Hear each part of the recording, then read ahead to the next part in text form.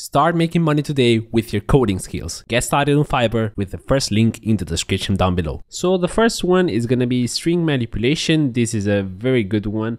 As the name suggests, what this does, basically it allows you to manipulate any string. Once we have a text selected, we can search for a string inside our command palette, and we have a bunch of options. Let's just say that we wanted to slugify it, and now we have a slugged version of it. Let's just say that we wanted to camelize it. We can camelize it. Let's just say that we wanted to have it as snake cased again, and now we have it. Just search for string, and then over here you'll see a bunch of options: humanize, prune, repeat, reverse. Let's just click on over here, reversed, and now this is reversed. This is a very handy extension that I use on a daily basis. So yeah, go check it out. The second one is gonna be import cost by Wix, and this one is gonna let you know what's the import cost of each package that you are using. So let's just go inside this project. So it says that the import cost of course is 5, and then zipped is 2.1. This is kind of handy if you wanna be aware of what's the cost of each package and what's gonna be the size. So this is mostly used for front-end apps where you don't wanna import like packages that are very heavy if you don't have to. And we can see that this is the import cost of this library. UUID has a cost of 1.2, which is actually not bad. So yeah, it's a very handy tool. It's gonna let you know what's the size of each of your imports. So just for reference, I've imported Lodash over here, and you can see that this is the import size. So yeah, this is mainly used for front-end apps where you wanna be aware of what you're shipping, and you don't want to send a bunch of extra JavaScript that you're not going to be using. So yeah, very cool extension. Go check it out. Next one is going to be OneDark Pro, and this is a theme that I've been using for a bunch of years, and it's pretty cool. As you can see, it looks very nice, and it has some different options. You have italic, the default one, and then the flat theme. And over here you have a bunch of options. So OneDark Pro, you have this one, darker, flat, mix, and that's about it. You get 4 of them. I normally use the default one, OneDark Pro, and that one looks very cool, and I think it's pretty nice. For me, I just like OneDark Pro. If I'm using something like Jetbrains software, I also have this same extension. Also inside Insomnia, I'm using the same one, OneDark Pro. I think is one of the better looking ones and also looks very cool on YouTube. And the next one is gonna be related to the previous one, which is Material Icon Theme. And this one is a pack of icons, and all of these look very nice. The default ones are okay, but if you go over here, you can see that these ones change a bit. You see the JSON over here, the JavaScript, the package.json, and over here routes, you get this direction symbol. So yeah, it's okay. It's one of the, I think, one of the better looking ones. And as you can see, they have a bunch of options over here. They have byte, they Netlify, they have a bunch of them. So yeah, it's pretty cool. It's one of those ones. And as you can see, it also changes the folder icon depending on the name. So if you have something like API, it's gonna change it to this. If you have something like Nuxt, it's gonna have that icon. As you can see, also view directives. I'm pretty sure you can also change like the names for these ones. So yeah, this is the one that I've been using for a bunch of years. The combination of OneDark Pro and Material Icon Theme, I think, is one of the better ones. It's also very simple. You don't have to really customize a bunch of stuff. You just download it and it just looks awesome. So yeah, this is a combination that I love and I've been using for a bunch of years. Next up, we have Thunder Client. I think this is one of the most popular ones. Thunder Client, it works very well. I normally use something like Insomnia. So let's just go check it out first, Thunder Client. So you'll have it over here. And then you can create a new request and you can just send, and you have basically everything working inside VS Code. This is, I think, pretty cool, and it does what it needs to. But also at the same time, I just prefer something different, because not all of the time I'm going to be using something like VS Code. Sometimes I might be using something like WebStorm, PHP Storm, or other IDEs. So the fact that this is a VS Code extension, it's one of those deal breakers for me. But also at the same time, if you're just going to be using VS Code for everything, I think this is one of those extensions that you should download, because it's pretty cool and it's totally free and it's just super powerful. It works very well. You have over here all of the basics options. So you have query params, headers, authorization. You can select any of the most popular ones. Most likely you're going to be using something like per, and over here you can pass the token, and that's gonna be added over here. You can also change the prefix, so that's also pretty cool. And you can of course change the body and pass maybe a JSON, which is already selected by default, and you can over here start adding, and you have it. And as I can see that they have a format option, which is also pretty cool.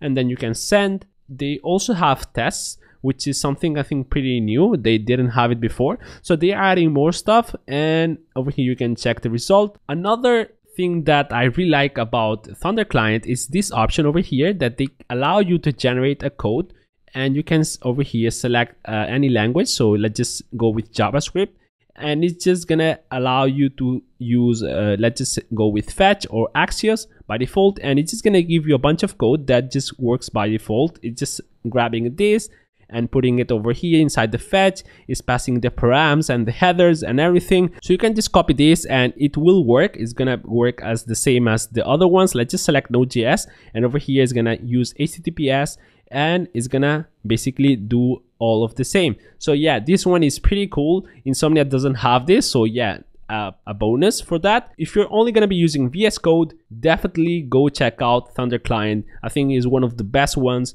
Next up, we have auto rename tag, and as the name suggests, what this is gonna do is gonna change the pair tag to the one that you're changing. So let's just go ahead and have a look. Over here I have a script. Let's just say that I wanted to have something like header or body span, and as you see is also changing the other one. I can also disable this, so that's gonna reload it. And also now what's gonna happen is that this is not gonna work. If I say script over here, this didn't change, so I have to copy paste it. And it used to be that you had to download one of those extensions to get that feature, but now if you go under settings and you search this editor linked editing and you enable it, so now you can come over here, and let's just say that I wanted to change it back to a span. Now I have it, and it's just using this feature. So yeah, you can either choose to download the extension or just copy this inside settings and enable this, and you're gonna get the exact same feature. Next up, we have one of those that it's a lifesaver. As developers, we end up adding a bunch of to-dos, and they normally look something like this: to do, fix this, and keeping track of all of them, it just becomes kind of hard. So an extension like Todo Tree or something like To-Do Highlight, both of them, they do kind of the same, but I like better To-Do Tree. I think this one is actually better. So what this does is very simple. You just have to add a to-do. You have to add it inside a comment. That's the only caveat. So to-do, and over here you can say fix this. And now if I come over here inside this tree, and over here I have that to do, and I can just go directly, and let's just say that I had another one.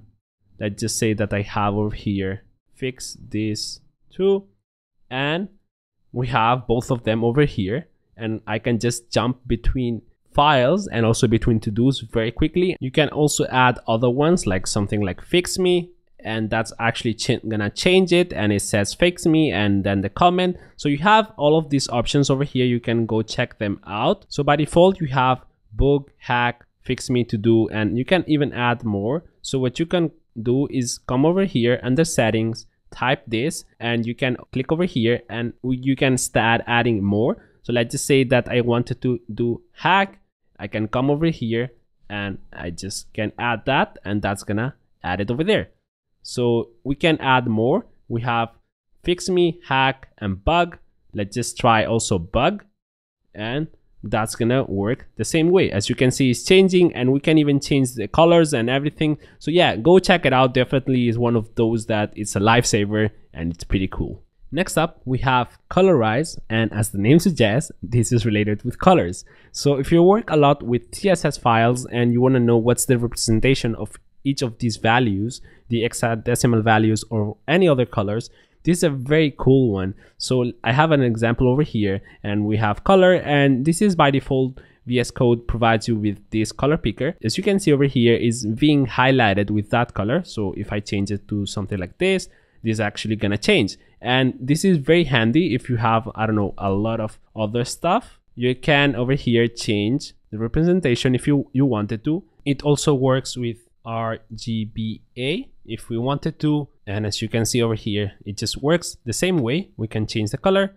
and it's just gonna work. And I think it looks pretty cool. We can change this and I think it just looks way better than something like this. It might be a little bit more distracting, but if that's something that you don't want to have, you can also disable it. But for me, this one, it's one that I really like. And now we have one of my favorite ones. It's gonna be Live Server. This is one that I've been using for years, ever since I started coding. I think this is one of the first ones that I installed. So once you have it installed, you can just come over here and you have this button, go live. So now we have a live server, and what we can do is just change this and it's just gonna refresh, and we don't have to refresh the page. It's gonna listen for changes, and every single time that we make a change, it's gonna refresh. We can see the changes reflected over there. So I think this is one of those for people who are working with HTML, a lot of with HTML, because nowadays all of the other frameworks have hot module reload, so you don't really need this.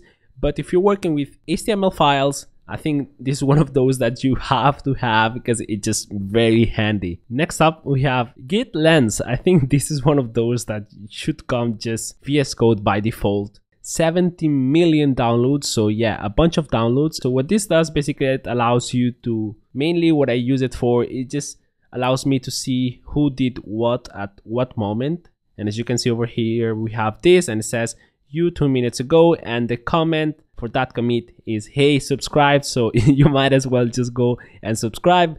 But yeah, this is a very handy one. So if you go under that extension, they're gonna have a bunch of features that I don't really use. I just normally use it for what I just showed you. So it's just gonna let me know who did this comment and at what moment, and it's not very intrusive. So you just have it over here as a very subtle comment, and I just commented this and it says hey, subscribe for more awesome coding tutorials. So yeah, as you can see, it's very powerful. It's gonna allow me to see who did what at what moment 30 seconds ago, and over here 4 minutes ago. So yeah, go check it out. Git Lens, I think you should just have it downloaded by default. It's just very, very useful. And now it's time to talk about the bonus ones. And for me, one of my favorites ones is Headwind. And basically it formats your Tailwind CSS classes. If you're working with Tailwind CSS, I think this is one of those that it's just a lifesaver, because it just becomes very chaotic maintaining an order with Tailwind CSS classes, or maybe you might not even think about it, but the fact that there's an extension that does it for you, I think it's just very, very awesome. And this one is Headwind.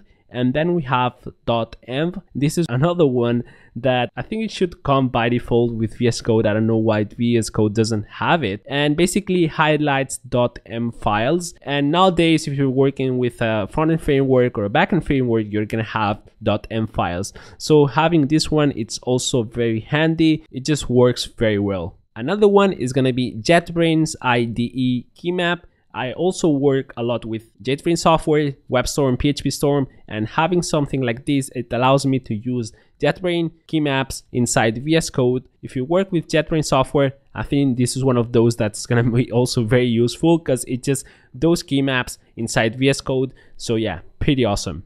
And that was it. I'm gonna ask you to do something, which is let me know how many of these extensions are you using right now and how many of these you didn't even know about. So yeah, go ahead and comment that in the comment section down below. Also, go ahead and check out Fiverr if you want to make some extra money coding, freelancing. I think it's one of those that is very simple to get started, and you can make upwards of hundreds and thousands of dollars on Fiverr.